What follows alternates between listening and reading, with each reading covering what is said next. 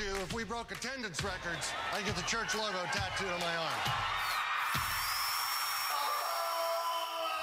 Skip, remember back when we first started? All we did was preach the gospel. Ooh, Superman works. I like Superman. Guy, what do you think? What happened to you? Me? Your dad is the one with the gimmicks. The power of the Holy Spirit propels us. I just want the church to get back to the gospel. Problem is you're trying to get your message across. The gospel? Right. And ain't nobody listening to that. For Good Friday and Easter, I need something big. Amen? Bigger than the resurrection. Bigger than anything we've ever done. National headlines. Preach on the death and resurrection of Jesus. Bam! An actual crucifixion. Uh-oh. By placing the nails through your palms in the right place, we hope to avoid major nerve damage. Operation Stop Skip is a go. That's awesome. You have to cancel this Good Friday stunt. Don't be so dramatic, honey. Ooh, I like the rusty ones.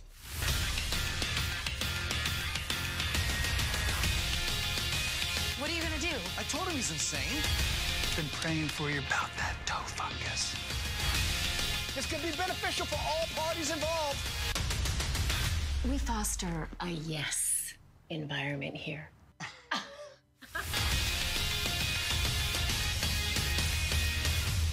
God wanted me to marry you and you could be my wife. I have an answer for you.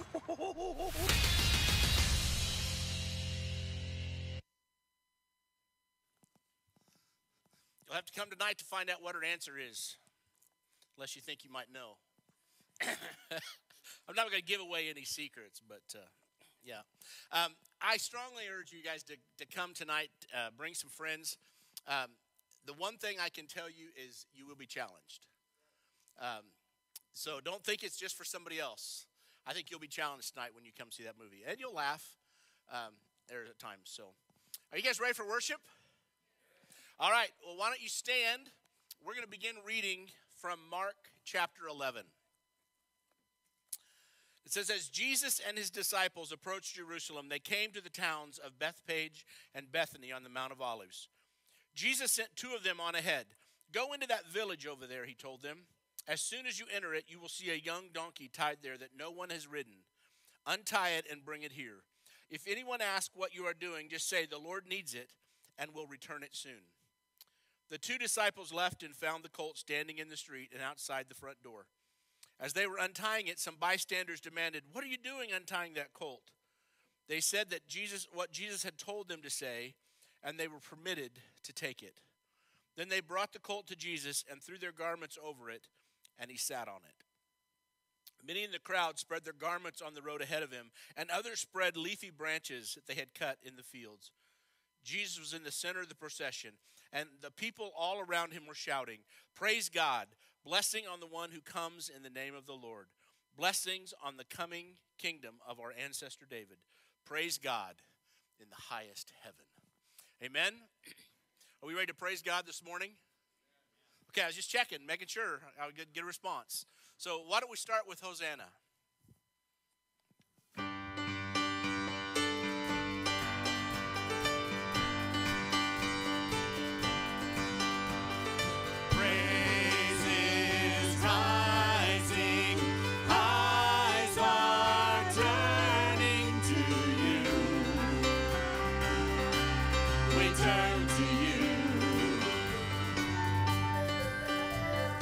Hope is stirring.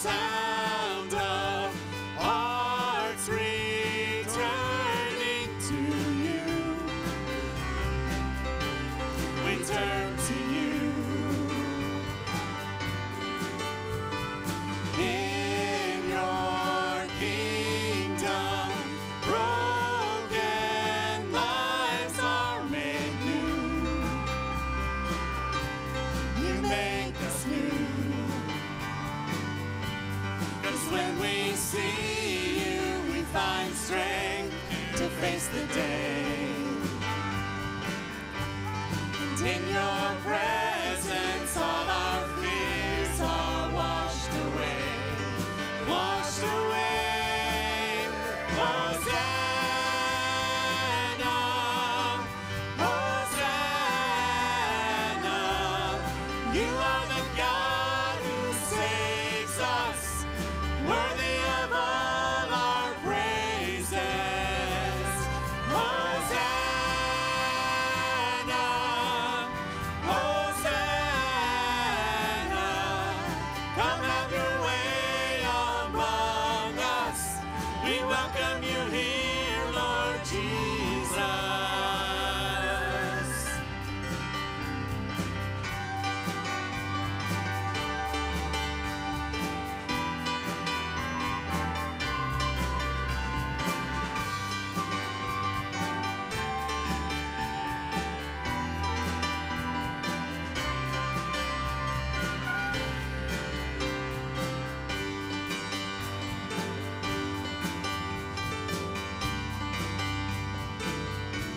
'Cause when we see you, we find strength to face the day. In your presence, all our fears are washed away. 'Cause when we see you, we find strength to face the day. And in your presence, all our fears are washed away, washed away. Hosanna, Hosanna,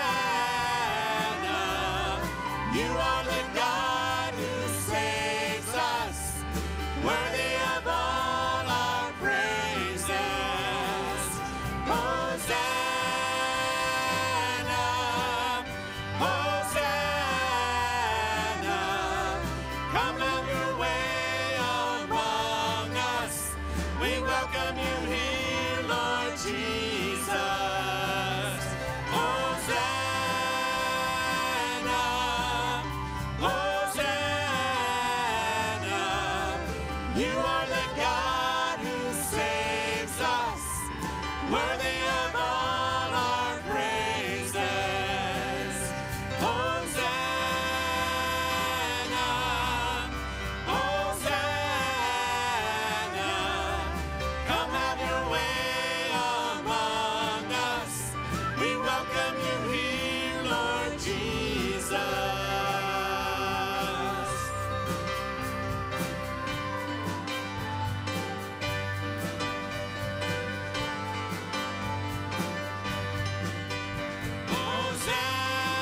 Hosanna, Hosanna, Hosanna, Hosanna. Amen. Amen.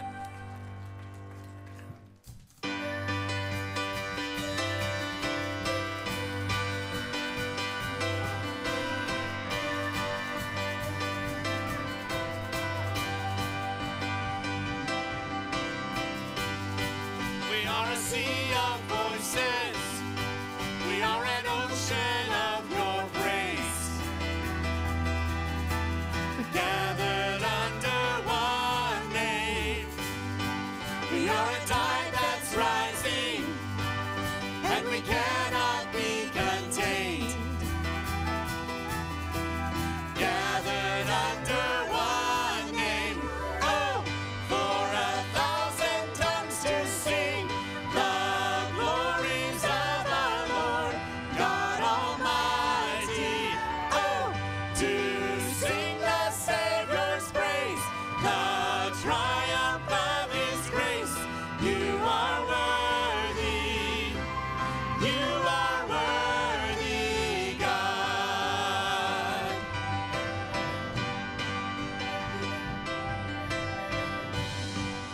We have found our anthem at the cross where sin was slain. Gathered under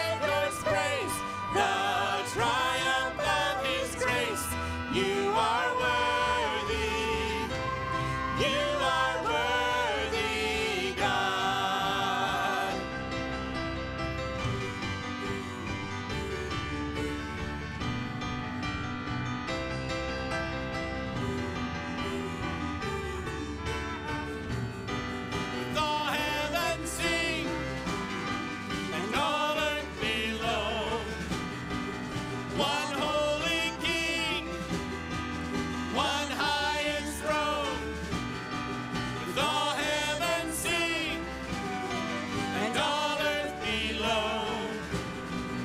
One holy King, one highest throne. Oh, for 1,000 tongues to sing the glories of our Lord God Almighty. Oh, to sing the Savior's praise, the triumph of His grace.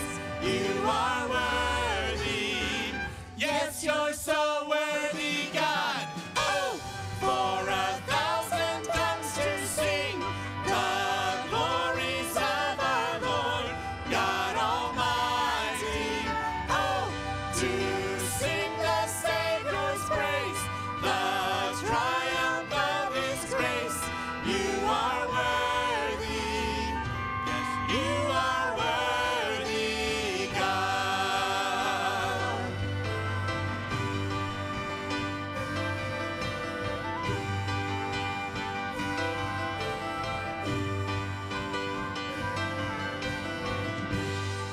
Amen. Amen. Amen. You may be seated.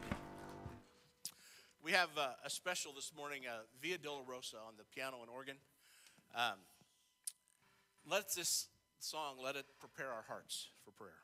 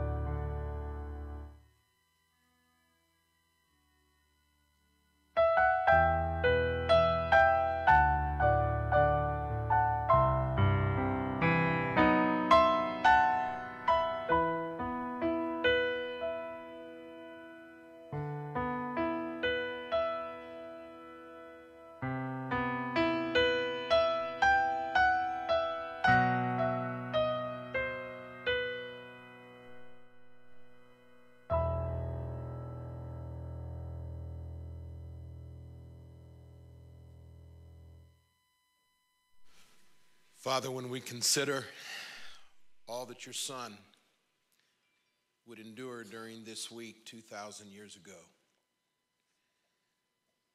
from a triumphal entry to the purging of your temple, to the teachings of last things, to that moment when he would be arrested in the place of prayer, where he would be beaten, where he would be mocked, where he would travel down that way of suffering, the Via Dolorosa, to the place of the skull. When we think of all that he gave for us, it leaves us, Lord, without words.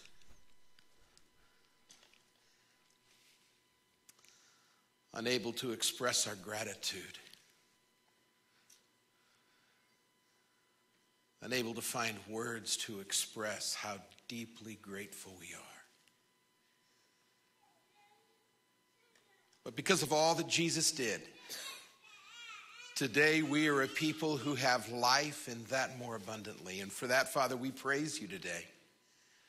We thank you, God, for the gift of your love, for the wonderful mercy and grace that you've bestowed, for the hope that is ours in Jesus.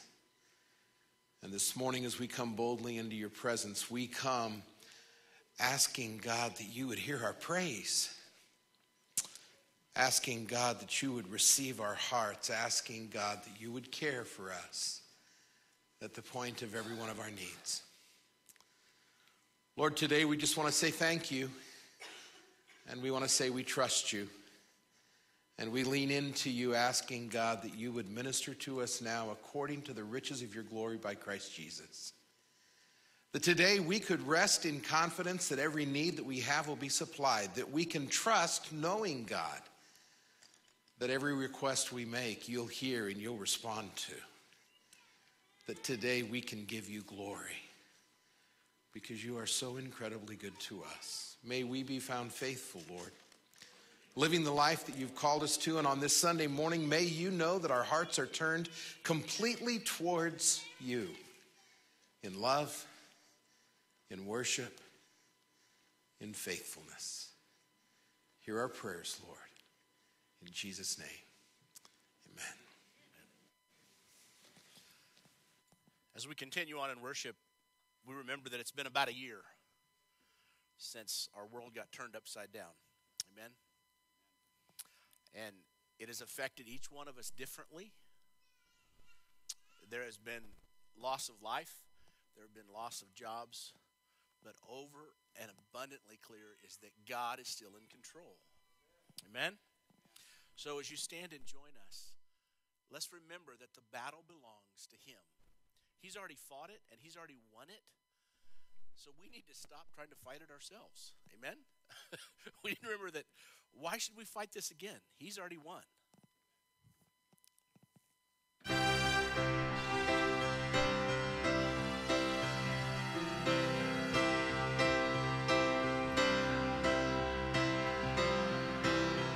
When all I see is the battle, you see my victory.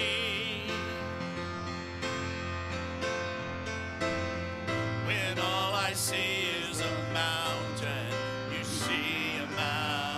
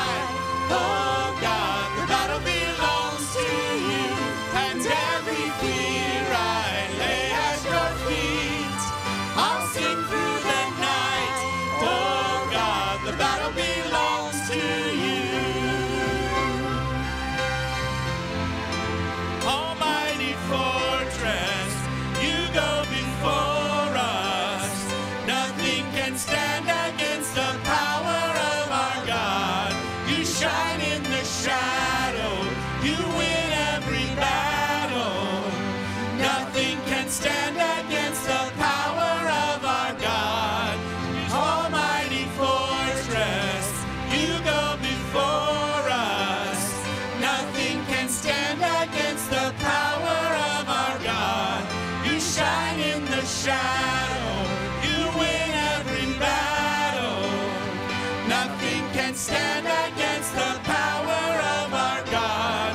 And almighty fortress, you go before us. Nothing can stand against the power of our God. You shine in the shadows. You win every battle. Nothing can stand against the power of our God. So when I fight, I'll fight on my knees with my hands lifted high. Oh God, the battle belongs to you, and every fear I lay at your feet. I'll sing through the night. Oh God, the battle belongs to you. Oh God, the battle belongs to you.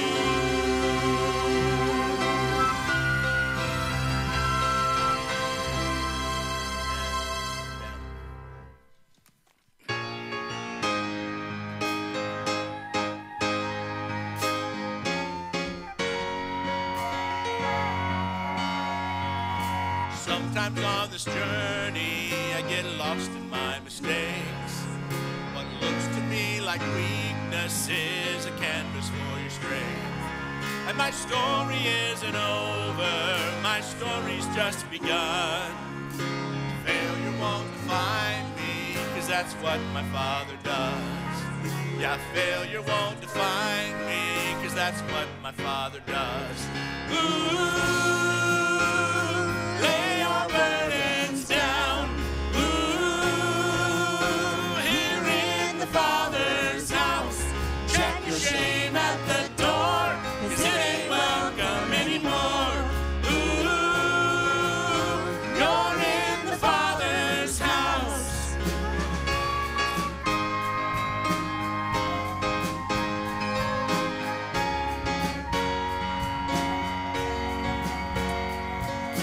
Arrival's not the end game, the journey's where you are. You never wanted perfect, you just wanted my heart. And the story isn't over if the story isn't good.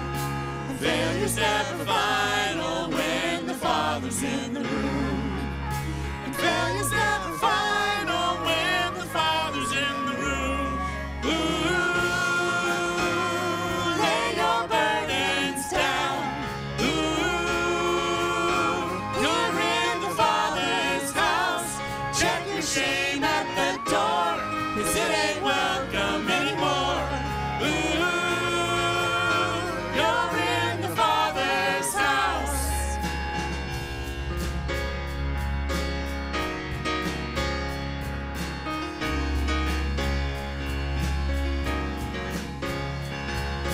Chronicles come home, the helpless find hope. Love is on the move when the Father's in the room. Prison doors swing wide, the dead come to life. Love is on the move when the Father's in the room. Miracles take place, the cynical find faith. The love is breaking through when the Father's in the room. Jericho's walls are breaking, strongholds now are shaken. Love is breaking through when the Father's in the room. Love is breaking through when the Father's in the room. Ooh, lay your burdens down. Ooh, here in the Father's house. Check your shame at the door, 'cause it ain't welcome anymore. Ooh, you're in the Father's house. Ooh, lay your burdens down.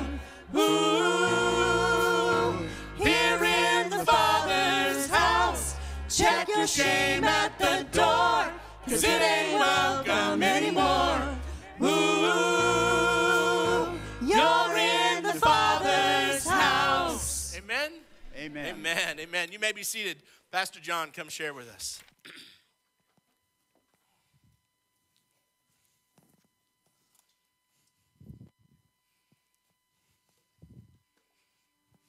People always ask me what it was like when I was dead. I think the better question is, how am I alive? The answer starts with this man named Jesus. The day I died, he told my father, "Don't worry, just believe." My father, a city leader, a well-respected man, he was crying, begging at the feet of Jesus. And Jesus says, just believe. Believe. Jesus started to come help. Then he got distracted by someone, and when he finally did arrive at our house, he told all the mourners I was just sleeping. Not dead, sleeping. They laughed at him. Everyone in the room laughed at him. Well,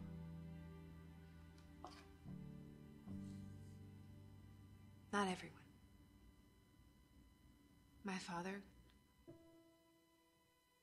he believed that day. He believed Jesus. You see, before it all happened, I called him Father. But after that day, I called him Daddy. I found out what he was willing to do to have me back, what he was willing to give up to save me. My daddy threw off everything he was, a ruler, a proud man, an important member of society, to fall at the feet of the last hope for his little girl.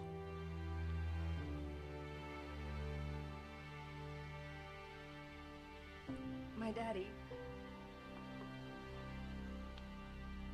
he would tell you that Jesus too threw off all he was, everything that belonged to him, and died like a criminal for our sakes.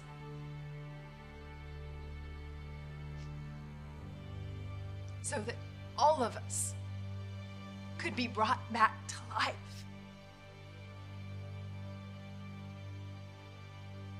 That's how I am alive.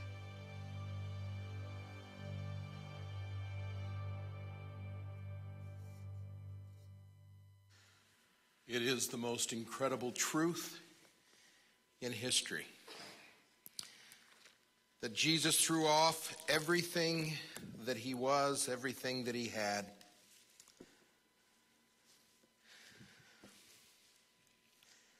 that we might have life. This morning, if you'll take your Bibles and turn with me to the Gospel of Mark, I want us to look there in the 5th chapter. A number of verses. I'm going to read the whole story this morning because I want you to hear it and let it begin to sink in as we look to the word of the Lord today. Mark chapter 5, beginning at verse 21, actually, where it says, when Jesus had crossed over again in the boat to the other side, he'd been over on the eastern shores of the Sea of Galilee, where he ministered to those in the Gadarenes, and he now had returned to the western shore, to the shore immediately adjacent to the city of Capernaum. And it says, when he gathered there, a great multitude gathered about him, and he stayed by the seashore. One of the synagogue officials named Jairus came up, and upon seeing him fell at his feet. And he entreated him earnestly, saying, my little daughter is at the point of death. Please come and lay your hands on her that she may get well and live. This was no small thing. This man was the synagogue official. He was in charge of the synagogue. He was the leader in the community. He was in a position where doing what he did, falling at the feet of Jesus, could put everything that he knew and had grown accustomed to at risk. Jesus, hearing his words, verse 24, went off with him.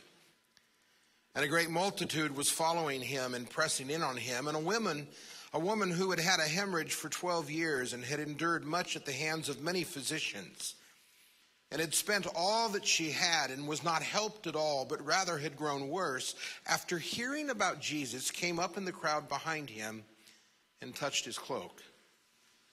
She thought, if I just touch his garments, I shall get well. And when she did, immediately the flow of blood was dried up, and she felt in her body that she was healed of her affliction. And immediately Jesus, perceiving that power had proceeded from him and gone forth, turned around in the crowd and said, "Who touched my garments?" His disciples said to him, "You see the multitude pressing in on you, and you ask, 'Who touched me?'" But looking around, he saw the woman. And the woman, fearing and trembling, aware of what had happened in her, came and fell down before him and told him the whole truth. And he said to her, "Daughter, your faith has made you well. Go in peace and be healed of your affliction." While he was still speaking, they came from the house of Jairus, saying, "Jairus, your daughter has died. Don't trouble the teacher anymore." But Jesus, overhearing what was being spoken, said to Jairus,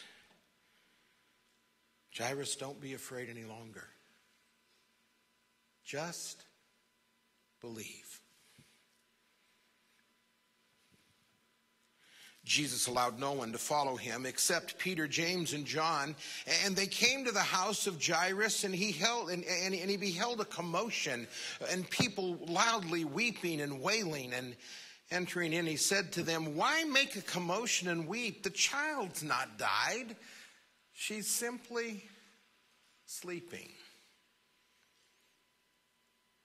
They all but laughed him out of the house. But putting them all out, Jesus took the child's father and mother and his own companions and entered the room where the child was. And taking her by the hand, he said, "Talitha cum," which means, "Little girl, I say to you, arise." And immediately she arose, began to walk, and this one was 12 years old. And immediately they were all astounded. And Jesus gave them strict orders not to tell anyone about it.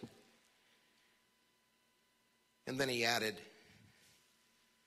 "Get her something to eat." Kind of a neat way to end the story.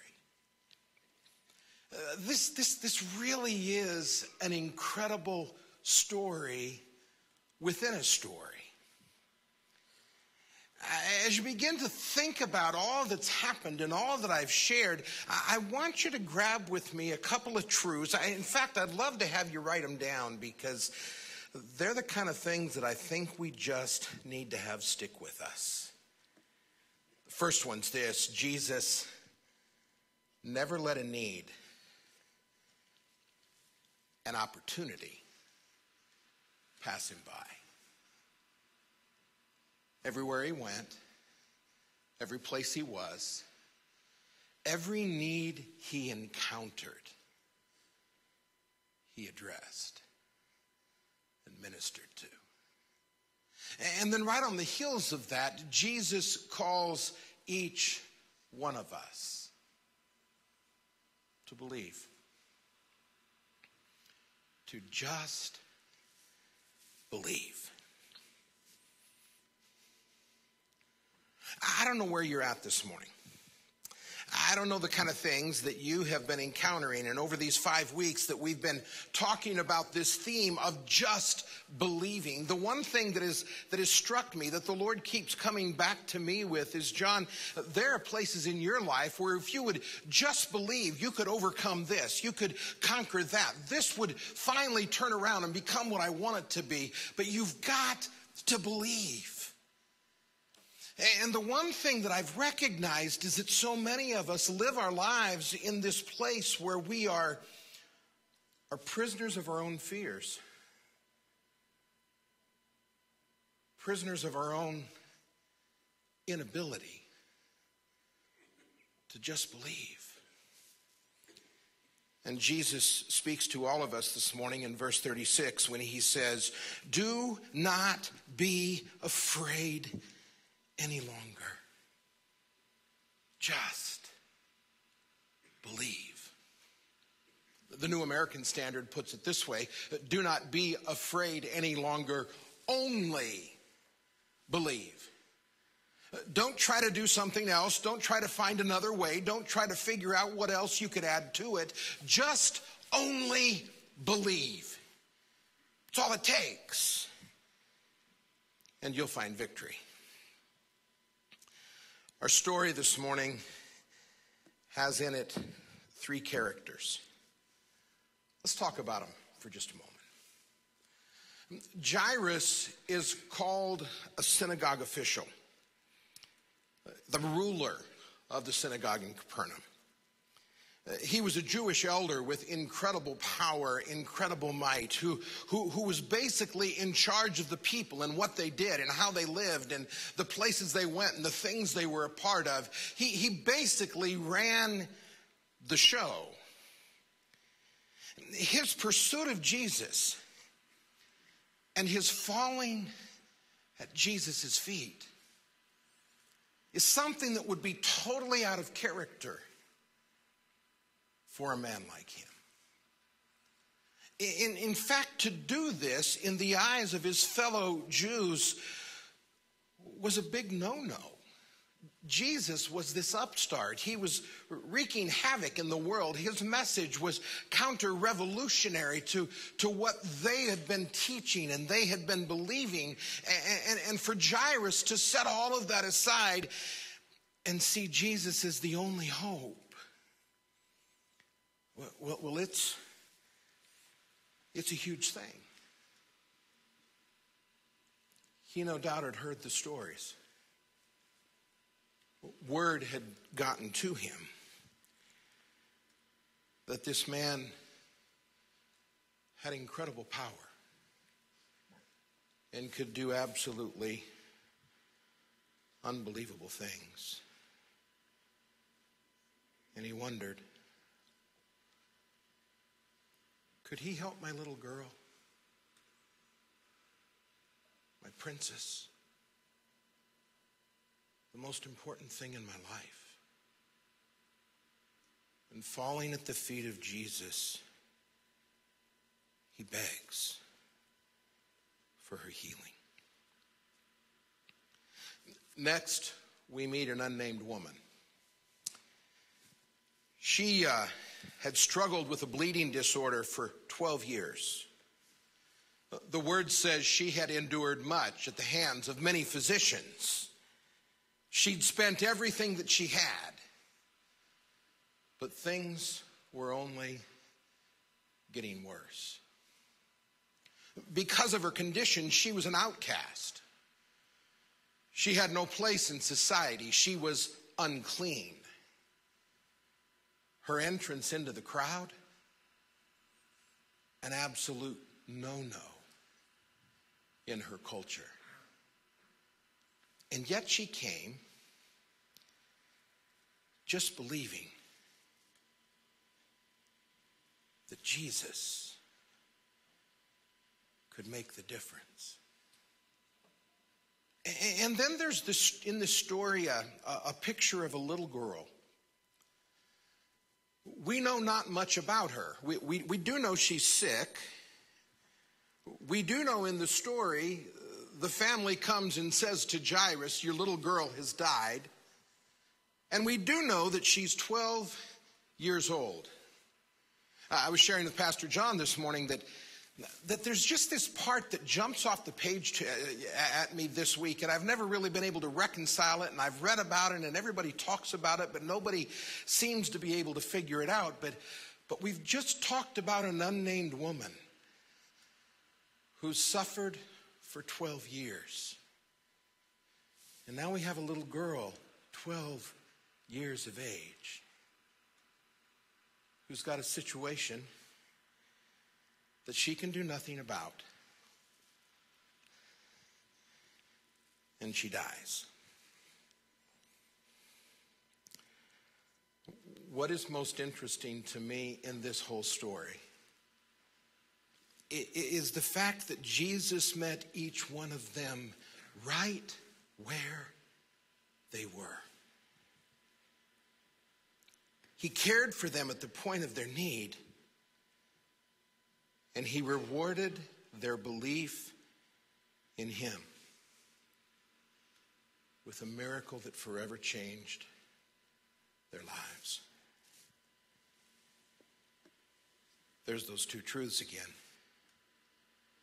Jesus never let a need, an opportunity, pass him by. And Jesus calls each of us to just believe. That's it. Let's take a little deeper look at the story. We begin with what I call first steps towards a miracle. Jairus believed in the possibilities that were presented to him by Jesus.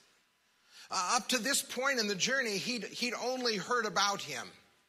He had heard all the things that he had done. There was this record, this transcript of his miracles and his teachings. And Jairus must have known by his actions that this Jesus was someone who might just be able to make the difference. He believed in the possibilities presented by Jesus.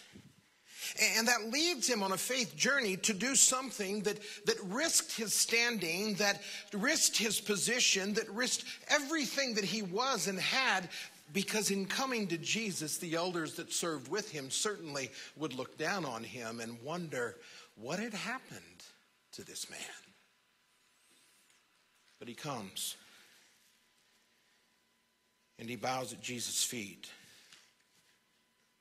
And he asks for a miracle.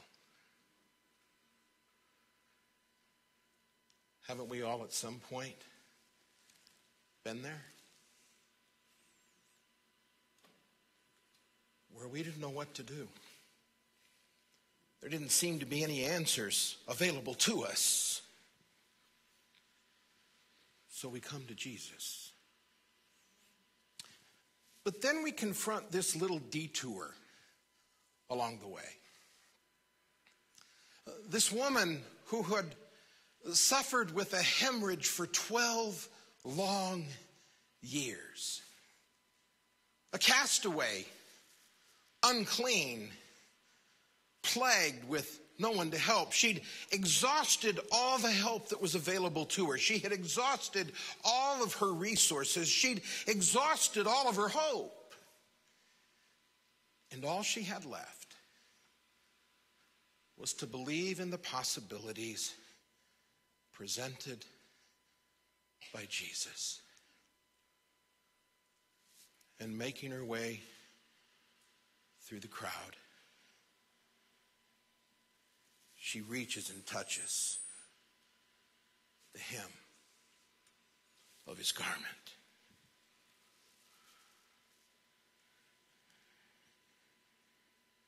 She was healed.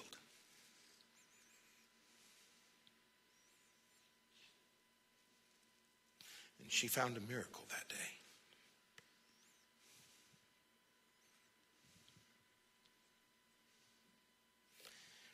It's interesting that when Jesus looks at her and calls her out, he looks at her and he says, "Your faith, your beliefs have made you well." That phrase, "made you well," better translated from the Greek as your beliefs have saved or rescued you. Jesus is saying to her that her faith, her belief that if she just touched the hem of his garment, would rescue her from this affliction. Or better yet, her belief would change her life forever. And it did. Which brings me to the third part of the story, when Jesus speaks life into one who had died. This is huge. Mark chapter 5:35, the word says that in the midst of Jesus healing the woman with the issue of blood, family members, someone comes from Jairus' home and gently taps him on the shoulder and says, "Your little girl has died." There's no need now to bother the teacher. But Jesus hears what's going on. You know, that's the one thing we forget. That God is all-knowing. That we can't hide anything from him. Or we think we can whisper this or whisper that, but he hears. He's all present. He's all powerful. He's all-knowing. And he hears those words. And he looks at Jairus. And he says, "Jairus, don't be afraid. Don't worry. Everything's going to be okay. Just believe."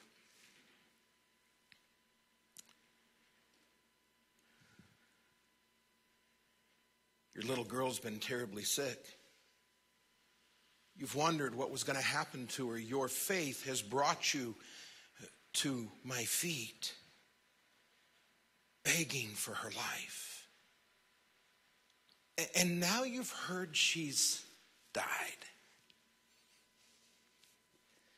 Don't fear what you feared the most. Only believe. You remember we'd said of Jairus that when he came to Jesus, he believed in the possibilities presented by him. And now it was time to make faith action. They come to the house, and it's filled with mourners. It's kind of a weird phenomena. In that day, in that time in history, when somebody died, there were this group of mourners in the community. They were professional criers who would come to the house, and they would weep and they would wail with you in a way just to make it seem as though you had mourned appropriately. Kind of weird. And Jesus enters in and he calls it out. He says, "What is all this commotion going on in here?" And he looks at them and he says, "You need to understand, this little girl, she's not dead. She's just sleeping." And translating the language from the Greek to the English as it was literally spoken, it says they laughed him or tried to laugh him out of the room. Who do you think you are? We know dead when we see dead. And she's dead. And Jesus says, "No, she's sleeping. Now you all leave." Now I want you to get that. There's something really significant there when it says that he puts them all out. He clears the room. You don't need doubters when a miracle's about to happen. And Jesus calls out to Peter, James, and John, his little sacred trio, and he says, guys, grab mom and dad and come with me. And they go into the little girl's bedroom, and there she is laid out. And Jesus does what you're never supposed to do if you're living under the law, and that is he touches a dead body. You see, in this story, Jesus had done two things terribly wrong. Number one, he had been touched by a woman with the issue of blood, which made him ceremonial unclean, and now he touches a dead body. But she isn't dead to him. And he says to her, Talitha cum, little girl, arise. And she sits up. She stands to her feet, and she begins to move around the room, and the miracles happen. Jesus spoke words of life over her, and she arose fully alive. You know, he does the same thing to us. He speaks words of love and grace and mercy and says, I forgive you. Come to me. And in that moment, there's this divine human transaction when we become fully alive. And there's those two truths again. Jesus never let a need, an opportunity, pass him by. And this morning, he calls each and every one of us to just believe. It's an incredible passage. A story within a story. But what do we learn from it today? Well, what have we learned in these 5 weeks? As we've talked about the call to believe. Well, from Thomas, we learned that seeing is believing. And when he saw the prints of the nails in Jesus' hand and the wound in his side, he fell at his feet and said, my Lord, my God, seeing is believing, but feeling is truth. And in that moment, Thomas was changed forevermore. From the centurion, we learned that regrets won't save you.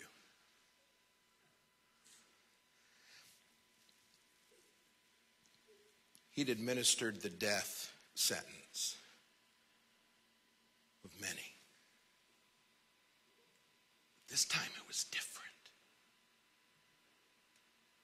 And as he watches and he listens and he sees all that transpires, he proclaims that surely this man was innocent. He is the Son of God.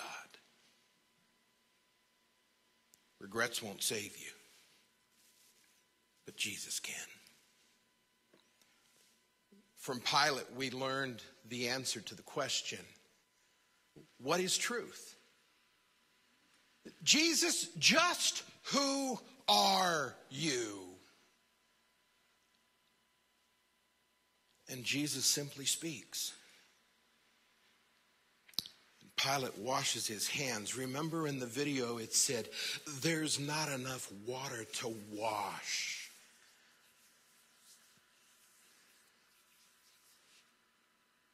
The guilt I feel in this. Truth is Jesus. For Mary and Martha, we learned that statement before I believed in him. Now I believe him.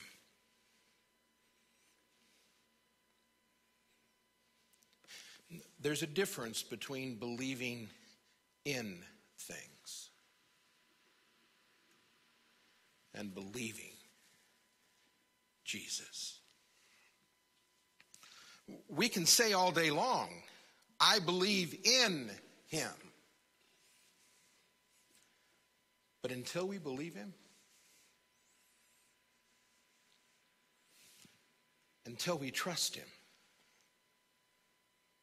with the most difficult and intimate fears and struggles in our lives, until we believe him, we don't really live. And something happened in their lives that day when they heard him say, Lazarus, come forth. And it was no longer about believing in. It was all about believing him.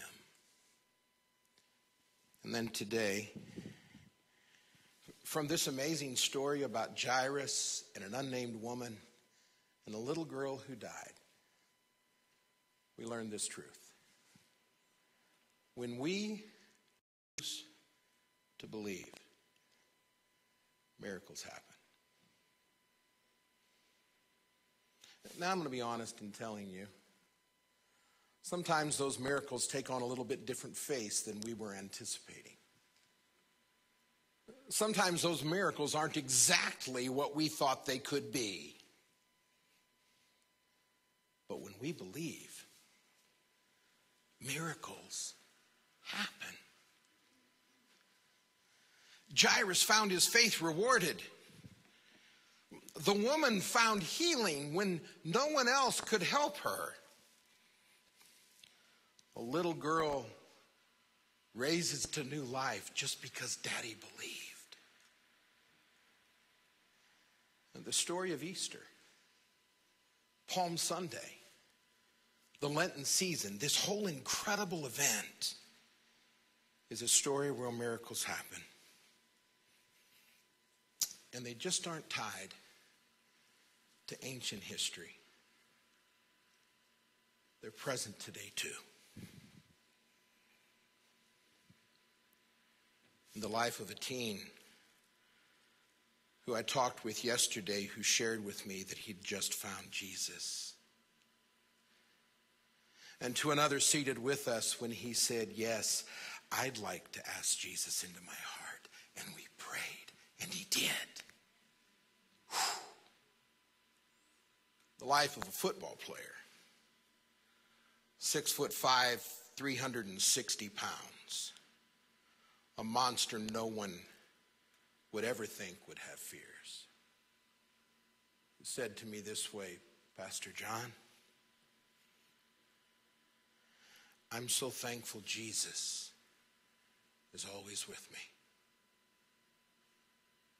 Because if I didn't have him, I'd live in absolute fear. Catch that.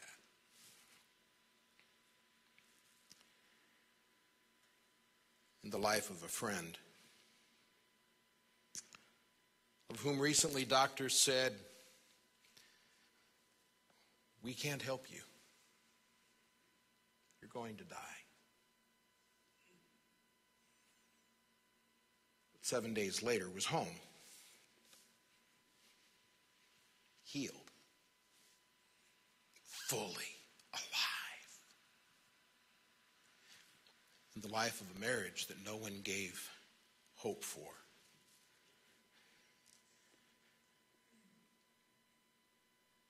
But Jesus brought healing.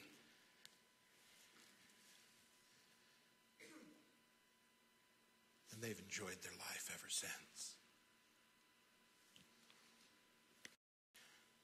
When we choose to believe, miracles happen. Do you believe that? More importantly, do you live that? You see, there's difference between believing in the possibilities of miracles and believing miracles happen. Hear the word of the Lord. Do not be afraid any longer. Only believe.